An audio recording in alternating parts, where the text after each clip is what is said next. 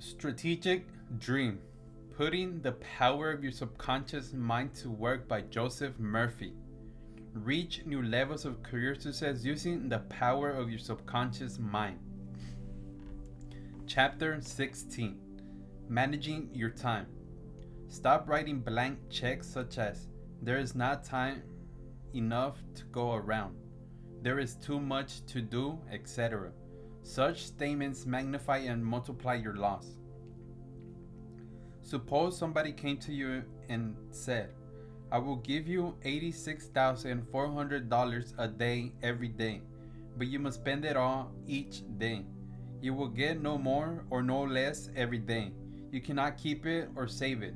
Wouldn't that be a wonderful gift? God gives each of us a similar gift, 86,400 seconds each day of our lives. We must use up these seconds each day. We cannot keep them or save them. We can throw those seconds away on frivolous pursuits or let them fly by doing nothing. Or we can use them to develop our mind, to work, or to play, to be with our friends and families, to help other people. Use this gift well. It is a gift from God. Controlling your time. Many of us are unaware of the power we have over controlling our use of time.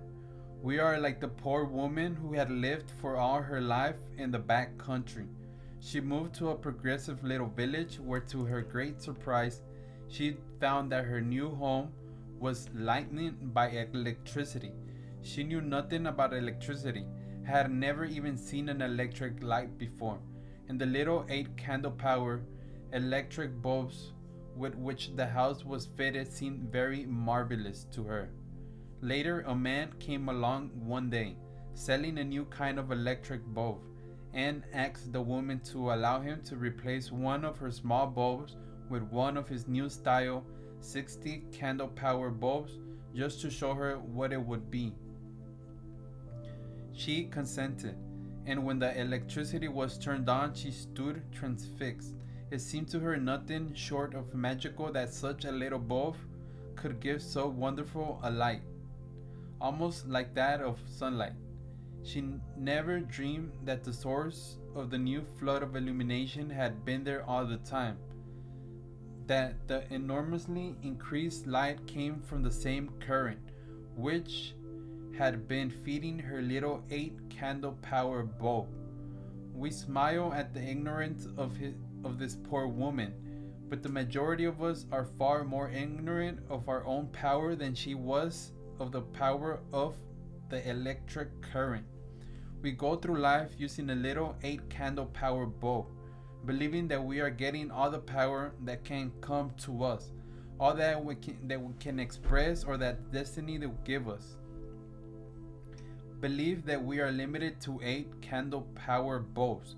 We never dream that the infinite current, a current in which we are perpetually bathed, would flood our lives with a light inconceivably brilliant and beautiful. If we would only put in a larger bulb, make a larger connection with the infinite supply current. The supply wire we are using is so tiny that only a little of the great current can flow through. Only a few candle powers, when there are millions flowing past our own very door. An unlimited supply of this infinite current is ours for the taking, ours for the expressing. Our time is like that current. Many of us are current to use it like the 8-candle power bulb.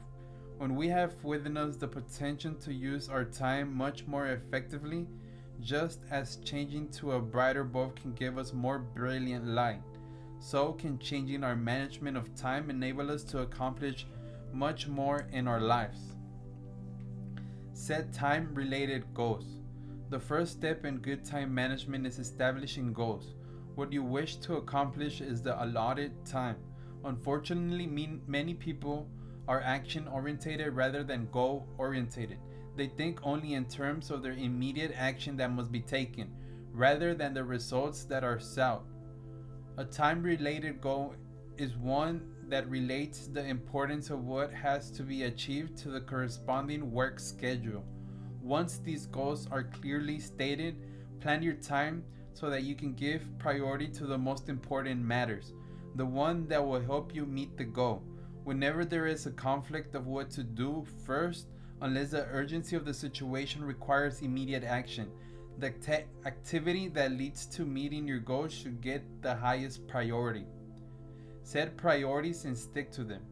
Charles Schwab, the man who Andrew Carnegie picked to manage Carnegie Steel and who selected to head the new Bethel Steel Company, was fond of telling the story of how he learned to manage time.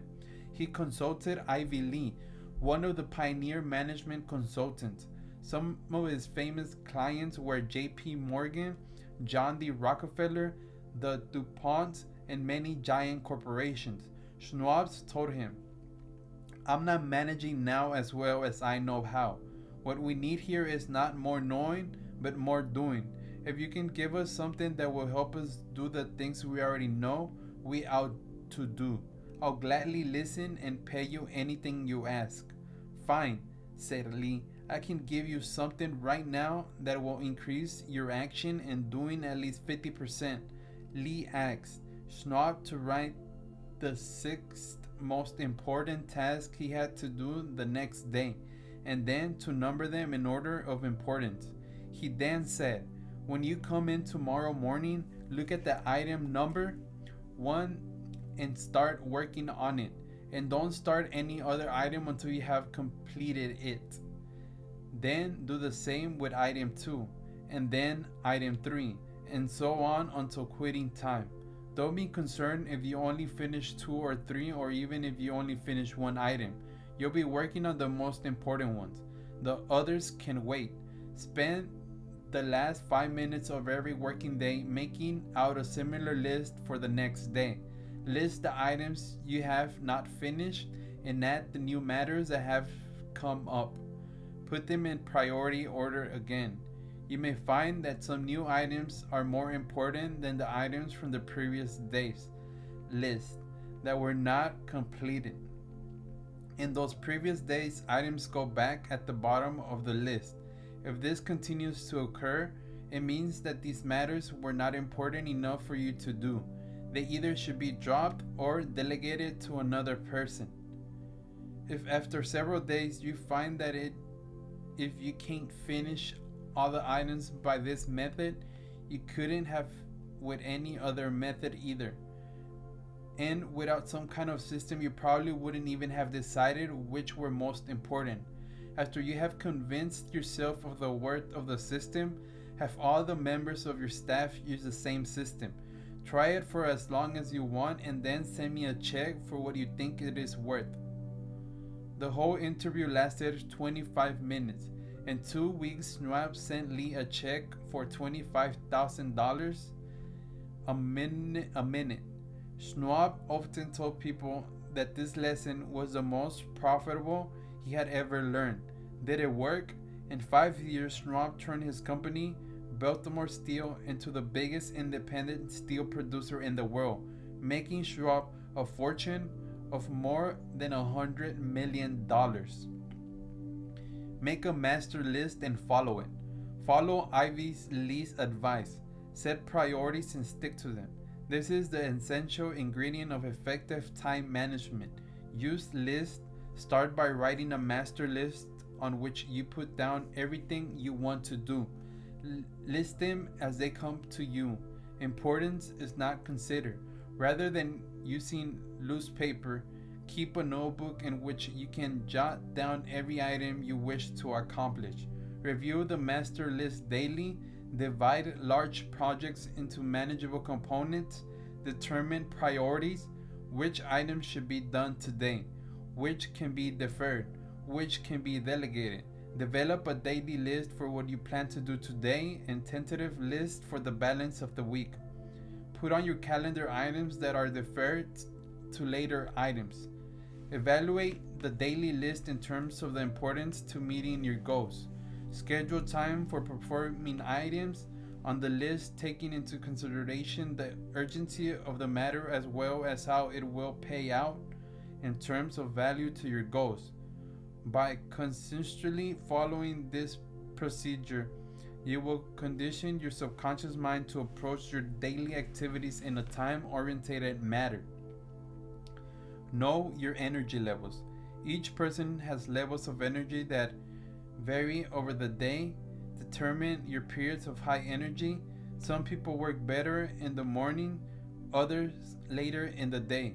Some people work better right after eating, others are lethargic for an hour after lunch. Schedule difficult and complex tasks for high energy times. Keep a time journal. Do you know how you spend your time? Most people have only a vague concept of where the time goes. I have asked this question to countless people. Some had not given much thought to this but had an innate ability to utilize their time efficiently. On the other hand, some have set up time journals to record how they were spending their working hours. You may question a busy person's ability to take time out to keep a time journal. Yes, it is tedious, and sometimes you can be so involved in an activity that it is neither feasible nor appropriate to stop and enter items in a journal. Realistically, in such a situation, you have to do your best to track your progress in the program. But if you miss recording a segment in your journal, write it up as soon as thereafter as possible. Keeping a time journal is not something you need to do forever. It should be done for at least 3 or 4 days each week for about 2 or 3 weeks to get good sampling of how you spend your time. Then you can study the sheets and analyze just where most of your time is going. Once you learn in what areas your time is wasted, you can take steps to correct them. Some are easily corrected, others are more complex. Plagues that steal your time. You had planned a full day's work. You had it all nicely scheduled. Now the day is over and only a fraction of what you had planned to accomplish had been done. Where did the time go? Most likely you tackled the projects on your master list with full intent of completing them, but no sooner had you started than you were hit by one or more of the plagues that steal away our time. There are dozens of these time robbers. Review your time journal and you will see what are the most common time robbers that plague you and what we can do to minimize their effect. Interruptions from subordinates. Probably the most frequent interruptions are from one-owned subordinates who have problems that they believe require your immediate attention. Most likely there are some people who interrupt you more often than others. They bring you every little problem rather than try to work out solutions themselves. One way to identify who these people are is to keep a record of these interruptions. Note the name of the person, the type of problem or question, and how long it took to deal with it. By reviewing this record periodically, you will see who is taking your time and what problems they are bringing to you. Sometimes the problems that they bring you are important and your advice, opinion, or orders are needed for them to continue the work. But more often they bring you matter that they should really deal with their own. Jack Welch, the brilliant CEO of General Electric, reported that the subordinates brought him problems that he believed they should have solved on their own. He responded by asking them, "Why do you think should be done?" By throwing the problem back to them, he forced them to think about it more. After a while, his staff members stopped coming to him unless his personal decisions was absolutely required. Follow which practice. Tell your staff members that if they bring you a problem, they should also bring you at least one suggestion as to how it could be handled. In this way, they will have to think about it more thoroughly and will often resolve the matter without interrupting you. And if they do have to speak to you, the time they take will be much shorter. The CEO of a Fortune 500 company told me that he became so annoyed by constant interruptions from his staff with problems and questions. He notified them that unless the situation was so urgent that delayed would cause irreparable damage, they should hold their question until 5 o'clock. Every day at the time he opened the door to deal with these matters, it didn't take long for people to start trying to solve their own problems rather than wait till the end of the day. The telephone. You're sitting at your desk deeply engrossed in your work and the phone rings. It is a colleague with a business question. But does this colleague get right down to business? Not usually. He or she will chat about the weather, his weekend activities, her vacation plans before starting the business discussion. The time spent on the most business calls could be shortened significantly if callers concentrated only on the business at hand. However, to eliminate all personal chit-chat could have negative effects as well. A little social conversation smooths the relationship between people and helps develop a more pleasant work environment, resulting in more cooperation and teamwork. Keep the social aspect of the conversation to a minimum. If the other person persists in lengthy, unrelated discussions, politely say, "I would love to hear more about your party, but I have a pile of papers here I have to get to right away," and then move into the business aspect of that conversation. Keep calls brief. Plan the call before you pick up the telephone. List the key points you wish to cover and check them off as you reach them. One busy business executive usually starts the conversation with a comment that he has just 5 or 10 minutes before leaving for a meeting and requests the other party to please keep a call brief. Where appropriate, send emails instead of phoning. Visitors. If you work in a busy office, it is likely that other members of the staff will come in to talk to you. Most times these are business-related matters, but often they are just social visits. Such visits are nice as they may break the monotony of the work days and sometimes help develop closer relations with other staff members, but they can be time-consuming. Try to keep social visits to a minimum. If a colleague makes a practice of visiting you just to chat, diplomatically bring the visit to a close as rapidly as possible. If an uninvited person calls on you, for example a sales rep, meet in the lobby instead of your office. Do not invite him or her into your office unless you are really interested in the product or service. Meetings in the lobby can be concluded in a few minutes. Once inside, it may take a lot longer to get rid of the sales rep. Another suggestion is to stand when talking to visitors who come into your office. Invite them to be seated only if you want them to stay. Another way to minimize interruption is to set aside 1 hour each morning as privacy time. Put a do not disturb sign on your door. Set your voicemail to take all the calls. Let your staff know that that hour is a private, and unless there's a real emergency, you are not to be disturbed. Make sure your boss knows and approves so he or she won't break into your private time. You'll be amazed how much you can accomplish in that 1 hour. Reserve some time for yourself. All of us have lives outside of our jobs. We need time for families, our non-worker activities, and ourselves. Don't let your job overwhelm you. Jeff Weinstein of Santa Monica, California, created The Counter, a successful fast food chain in which customers can custom build their hamburgers. As the chain grew, he was working 24/7 with no time for himself and his family. He tries to set up a schedule and to budget his time. He tried not bringing work home. He tried to accomplish it all, but nothing worked until he finally figured it out.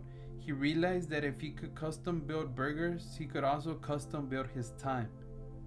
The trick, he says, is being fluid. To move seamlessly from one area of your life to another, his schedule includes starting his day by doing something for himself. He goes to the gym before work. He arrives at work later, but in a better mood, treating coworkers better, making them more productive. he accomplishes more and has more time to enjoy with his family. One way to build in more time for yourself is to delegate more of the work you usually do to others. Analyze your workload. You will find that often you are doing work that subordinates are fully capable of doing.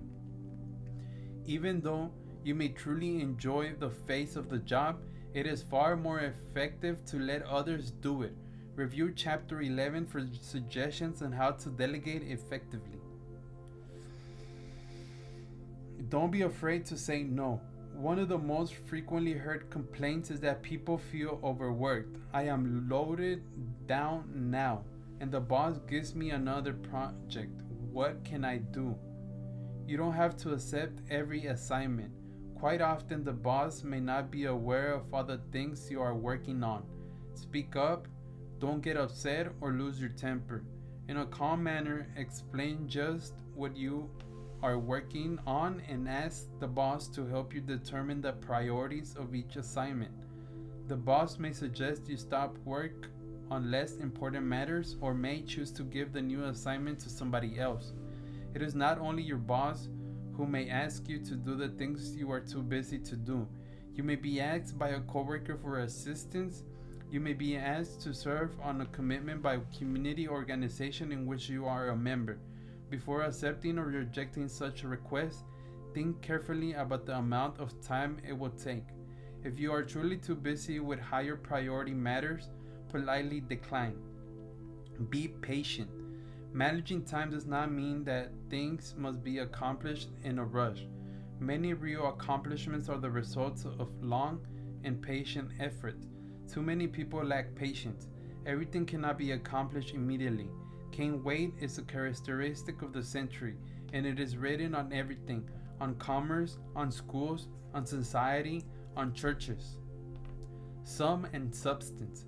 Make a master list in order of priority and stick to it. Schedule an hour of private time each day, time free of interruptions and distractions. Use this time to review your schedule and adjust it to fit current priorities.